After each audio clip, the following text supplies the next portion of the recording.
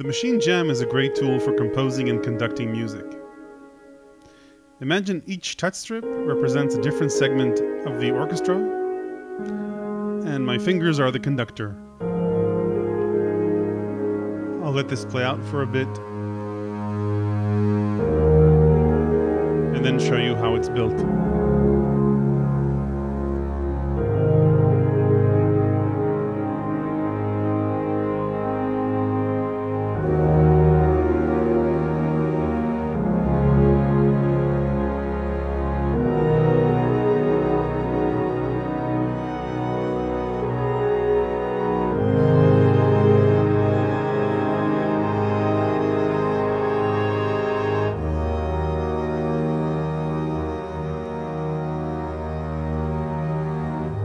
Using the note button, the touch strips can also be used to strum instruments.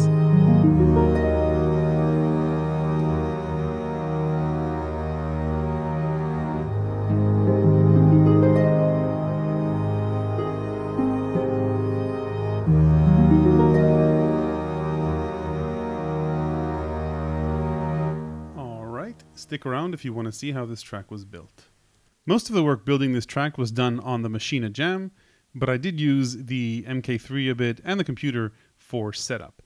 I've got 5 tracks or groups. Group A is a piano. I've got simple reverb on that, and it's the Arturia Piano V. And the rest of the groups are Kontakt presets: strings, viola, French horns, and harp.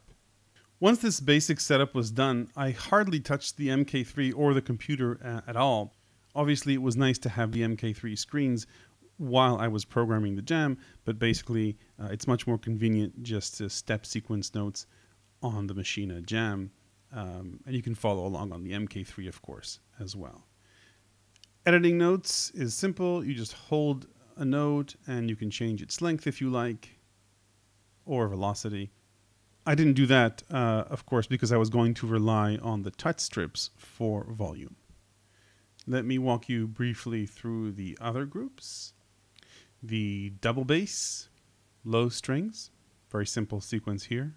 Group C are my violas. This is what it looks like.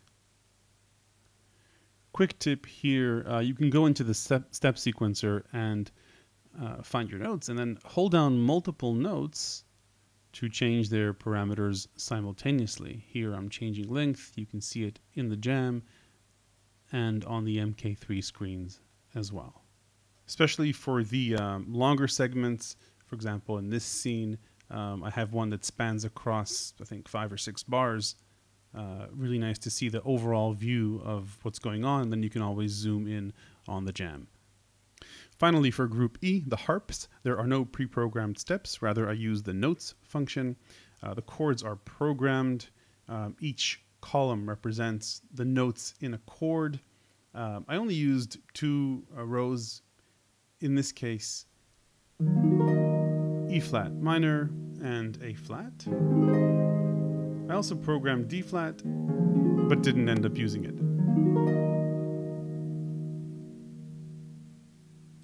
The final step before you can begin playing is arrangement, and that's a really nice feature of the MASCHINE software and the hardware that goes with it. Each part has the various patterns that are associated with it, and you can program very long sequences and then just be left alone to mess around with the different volumes on the sliders once you have your entire piece arranged and set out. So that's pretty much it. I think the notes and the sequences in this piece are relatively simple. It's the intensity and the volume of each track as it comes in and goes out. That's what I think makes it magical. I'll let it play out. Thanks very much for watching. If you like this video, hit like. If you want to see more, hit subscribe, and we'll see you soon.